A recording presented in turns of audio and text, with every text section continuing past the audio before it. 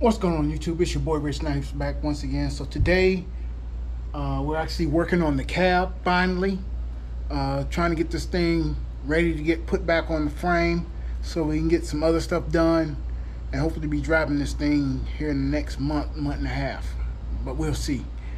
So far, as you remember, the cab, we got the floor in. We replaced the front pillars. As you can see, front pillars welded back in. We got it bolted to the actual floor. We have the back bolted to the floor. We replaced the rear pillar, which is this piece right here, and we replaced the cab corner itself. So we will have to come back and replace this whole little trim piece in the middle. It's because it's just chewed up and it's paper thin. So we'll get the trans cover welded in, or bolted in, should I say. It's a bolt in now. I cut it out just to make sure we have room for the 4L60E transmission, and we don't run into any problems. Once we get that bolted in, we'll get the other side bolted into the floor as well. And then this thing will be ready to go back on the frame, and we'll be able to do wiring, brakes, you know, all that good stuff. So come a long way in a short time. I think we started this back in April, probably. So yeah, we'll get to it.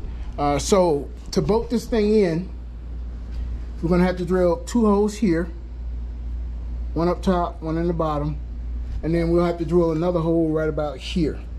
As you can see right here, there's 1 hole and there's another hole up there. Hopefully y'all can see that. Some right up in there. And then the same thing on the back. We got that bottom bolt in, and we just got to drill a hole through the top.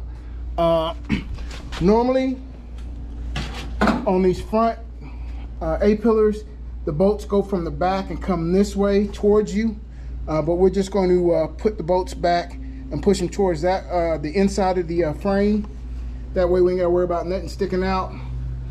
Then the last piece to go on out here will be the outer rocker, which is this piece right here. We'll get this piece on, and it basically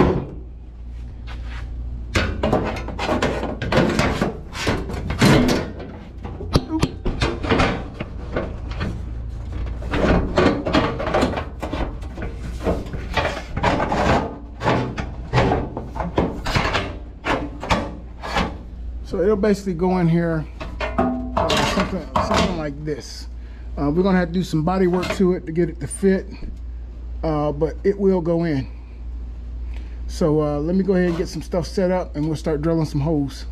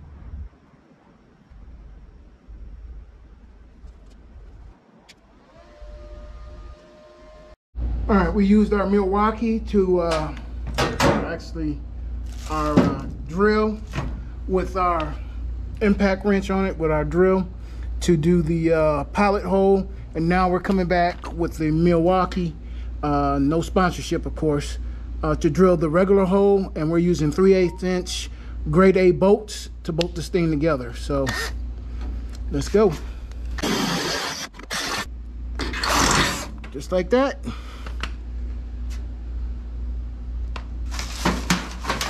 And we'll grab our bolts.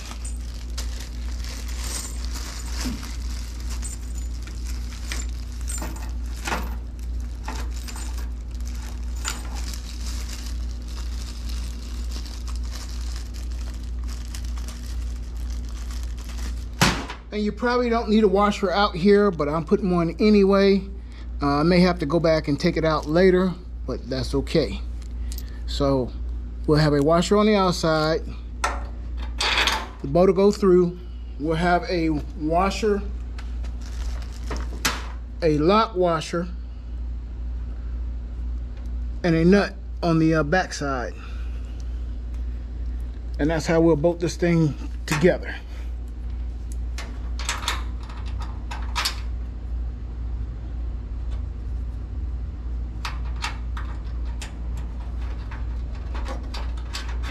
So, just like that, we'll grab some tools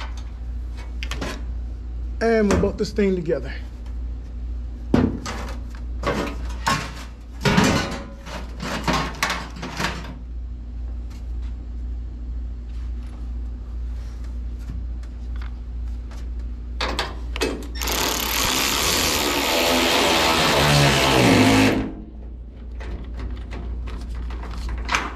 And just like that, it's bolted together. So I will do the same on the front and we'll be back.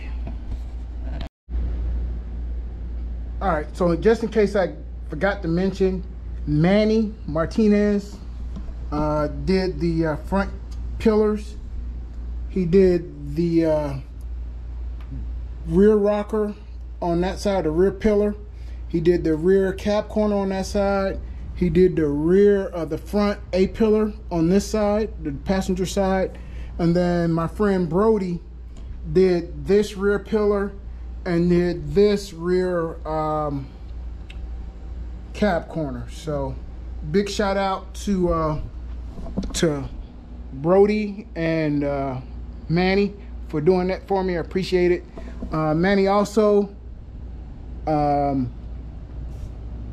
welded this in and got rid of this, because this is where the old filler neck was for the gas tank that was behind the seat, which we relocated ours to the rear of the frame back there. So big shout out to Manny Martinez and Brody Koger.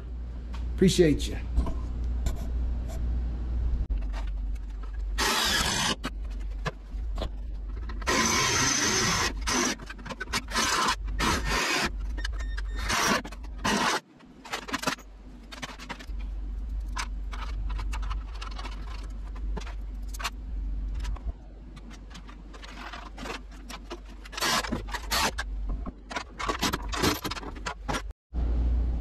All right, just like that, everything's bolted in, top and the bottom, front and back.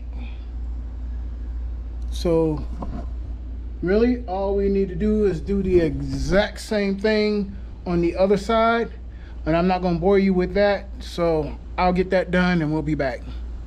All right, YouTube, we finally got the cab done. As you can see, we got the stitch weld in, got the corners welded into the back. There was some extra holes here that we had to fill in, so that's why it's like that. I'm not really worried about the welds on the inside because most of this will be covered up with sound deadener and carpeting. Got the new floor in, got all our bolts for our seat and seat belts, and we got all brand new seat belts. We put a high hump transmission cover in, just in case we need access to our 4L60E, which we shouldn't, but just in case. We got the high hump to make sure it fits. We did the passenger side floor pan. There was a big hole right here, if you remember. Right here, We did the kick panel, so we're not really worried about that. We did the A pillar out here. We did the B pillar back here. And again, this is not a show truck by any means. We're just trying to put it back together so we can drive it. This is the outside front.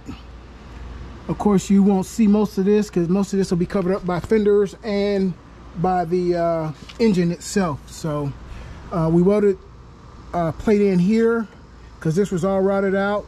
This is where your throttle pedal bolts to. We welded this in right here. This is where your clutch cable or your clutch rod would come through that connects to your transmission. Since we're doing automatic transmission, we no longer needed that, so we welded that in. We welded the floor in down here. As you can see, this is all shot with all the holes and everything, so that's the reason why we just went ahead and put a piece in here to weld the two together. So we have a plate that goes behind this, and this is where your high beam goes. So we'll put that plate on there, and I'll make that extra strong with a couple of bolts. This is the driver's side in the back. Again, we did the A pillar, did the B pillar, we did the rocker. As you can see, we replaced this whole piece right here. And again, this is going to need a lot of body work, but this is not a show truck. So what we're going to end up doing is painting all this black right here. And then once we get everything painted black, outside and inside, then we'll worry about putting in the carpet. And we'll get that done next. And then this thing, we also got to put a cover right here along with a screw. Once we do that, then this thing will be ready to go back on the frame. There's some things in here we got to fix up top, but not now. We're not really worried about that because that can be fixed at a later date. Again, we removed our rear seat tank and relocated it to the back of the frame. So we're almost there, people. We're almost there. So just hang tight, hang with me, and we'll get it going. Right here, this is that plate on the outside where I was showing you that your actual pedal goes through.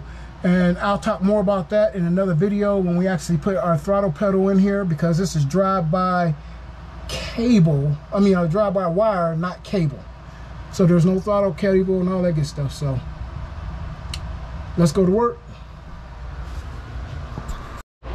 All right, YouTube, as you saw, we got our cab done finally. We still got a few more things to do, like the outside rocker on both sides, which is coming next. This bed used to be full of parts. As you can see, we're down to the bare minimum. Some things we will reuse, like these hinges for the hood. We'll reuse those because I think those are in good shape. We'll just clean those off and hit them with some rust preventative, Rust-Oleum, which is right there, something like that, and that'll keep the rust out of those and make those back black. We're going to reuse our hood, and we're probably going to reuse our bed, even though our bed is shot, but we're going for that patina look, and I think we'll be good to go. Again, we're not hauling a whole bunch of stuff. This is just made to be able to drive and cruise around in. So keep following me. Thank you for subscribing. Thank you to all the new people. Thank you for all the people that's been sticking around from day one.